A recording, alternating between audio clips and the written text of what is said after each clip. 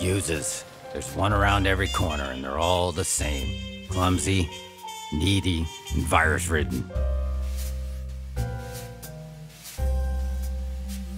It was only 8:45, and the morning already felt more gloomy than MySpace stock in the year 2012. Bad news, and things were getting worse by the minute. I took a swig of hopped-up hooch to reboot my brain. Take this witless palooka standing there like a ninja who just had his arms chopped off, covered in black and terror in his eyes. What in the Bogart happened to you? I asked. Printer. You said you fixed it. He sputtered out like a corrupt hard drive in its death throes. Hey! You shut your trap before I send you to the big sleep with a slug to your brain. If you even had one of those. I barked. No good server jockey. Get out. Thinking I ought to kick that dimwit user right in his keister. I could tell, see? This was shaping up to be one humdinger of a day.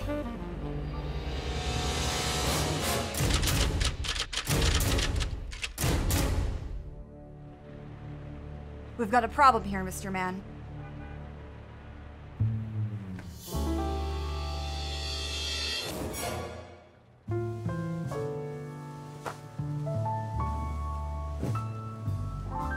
Those things will kill you.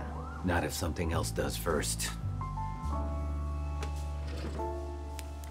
When I saw this one, I could tell I was in for nothing but trouble. Not her. There. Sometimes trouble control F's you when you least expect it. Now here I was, slack-jawed, gaping like a user who just learned the incognito mode don't work like he thinks it does on the company network.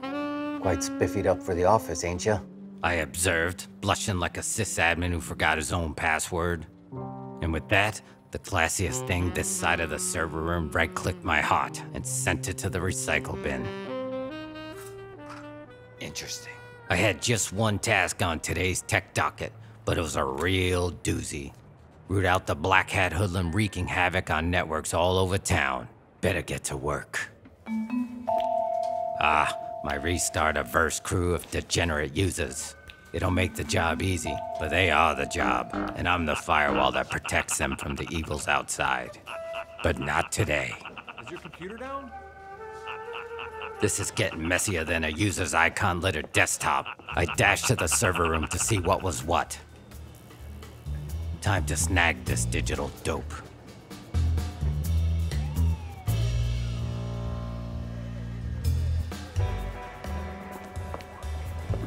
Rats. Must have just missed them. I was on the trail, but the road was rocky, and I don't mean ice cream. Wait, Alexa, add ice cream to my grocery list. Luckily, sometimes the clues are hidden in plain sight. Quite the cuckoo bird on our hands, if you ask me. We brawled like a couple of heavyweight fighters. I nearly sent him to the morgue. At least that's how I remember it.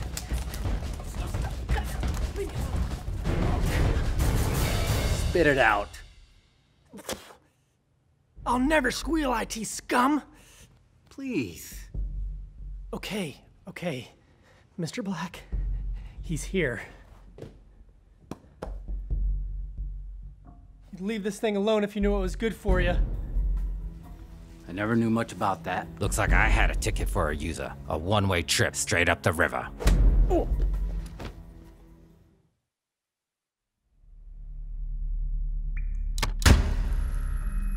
Mr. Black, I should have known! What a sad sack. An IT pro hacking his own network. What are you yakking about?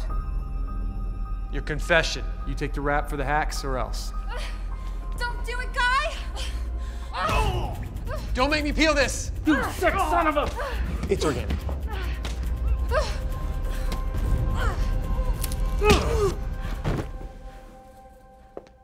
You have the right to remain a real pain in my rump. You're one tech of a guy, Guy. I owe you, kid. Don't worry your pretty little head about it, Guy.